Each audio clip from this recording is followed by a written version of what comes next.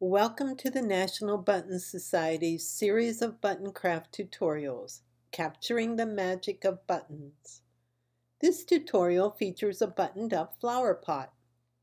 The National Button Society provides this series of tutorials in response to its members' increased interest in using their non-collectible buttons in artistic ways. This series of no-harm button crafts and the other button craft ideas on the National Button Society website support its mission to preserve all that is beautiful and historic in buttons. Access to this series is a membership benefit, along with quarterly bulletins and online button education resources. You can see more about what membership offers you online at nationalbuttonsociety.org.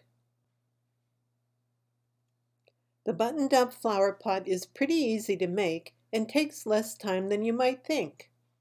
You'll need a flower pot, measuring tape, fabric, scissors or rotary cutter, Mod Podge glue, foam pad brush or wide bristle brush, Mod Podge gloss, which is optional, decorative trim, also optional, buttons, and a hot glue gun.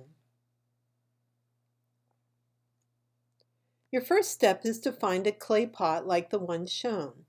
We'll work with one that measures 4.5 inches in diameter and 4 inches tall. An 8-inch deep by 17-inch wide piece of fabric was used for this pot. You can use a bigger or smaller pot, of course. You'll just have to measure the pot to determine the size of the fabric you'll need. Measure from inside the lip of the pot, down the side of the pot, and just short of the pot's drainage hole for the pot's depth. Add 4 inches to the depth.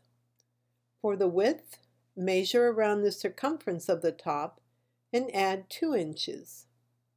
Adding the extra inches will ensure you have plenty of fabric to work with. Step 2 is to cut your fabric to the measurements of the depth and width, including those extra inches. You can use a rotary cutter or scissors to cut it. In step 3, tape the end of your fabric to the inside of the pot to hold it temporarily. Then wrap the rest of the fabric around until the fabric meets. Trim the fabric straight down the depth of the fabric.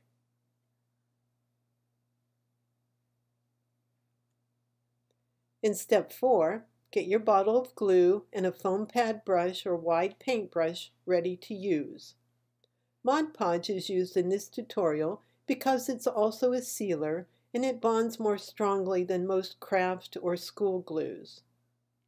Because the Mod Podge bottle is so small, pouring some of it in a plastic cup makes it easier to load the brush with glue.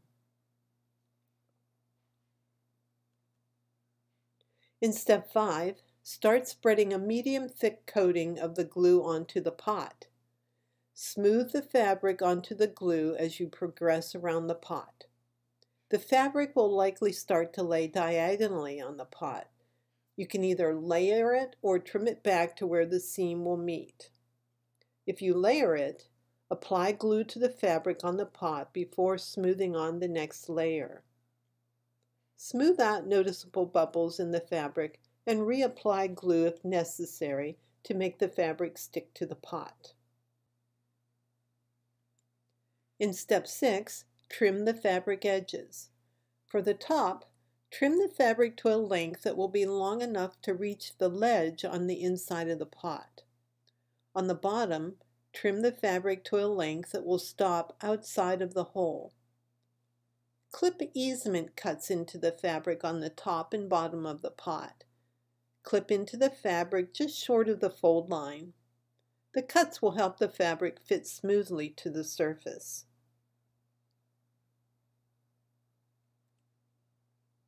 In step 7, apply glue to the top of the pot down to the inside ledge. Smooth the fabric down, overlapping the fabric where the easement cuts allow. Do the same on the bottom of the pot. Don't worry about perfection here. Another coat of glue will be applied to help smooth out the folds. In step 8, brush the fabric on the outside and inside of the pot with the Mod Podge glue. Let it dry completely. If you would like to add a shine to your pot, which will complement the shine of your buttons, in step 9, apply a Mod Podge or similar gloss luster product all over the fabric. Let the pot dry completely.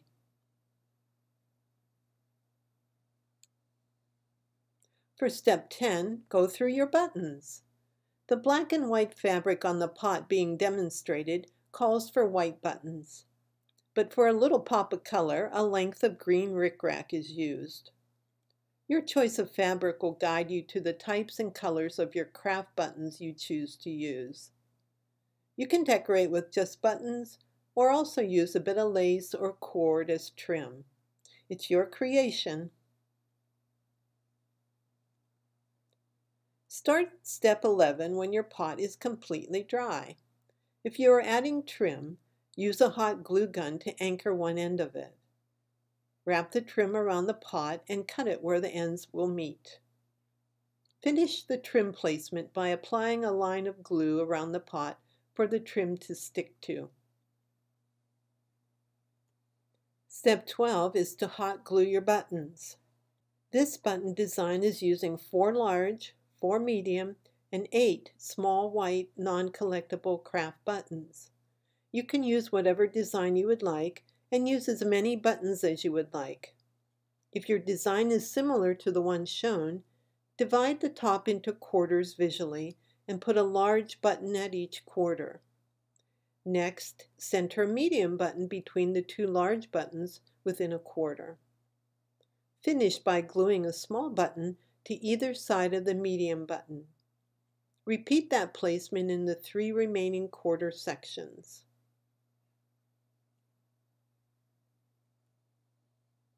If the edge of the fabric inside the pot looks rough or messy, step 13 is to add a piece of trim to cover it up. This step is optional. If you're going to plant something in your pot, the dirt will cover up the rough edge.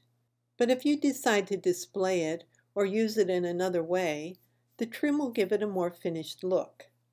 Use the hot glue gun on it like you did on the front of the pot. Congratulations, you're done! We hope you enjoyed the National Button Society's Buttoned-Up Flower Pot tutorial.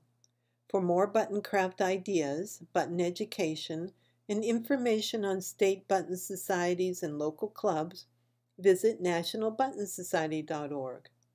Also look for us on Facebook. We're planning fun contests and opportunities for members to share button craft creations.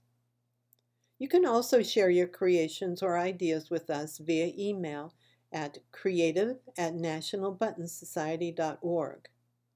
We'd love to hear from you. Thanks. Bye now.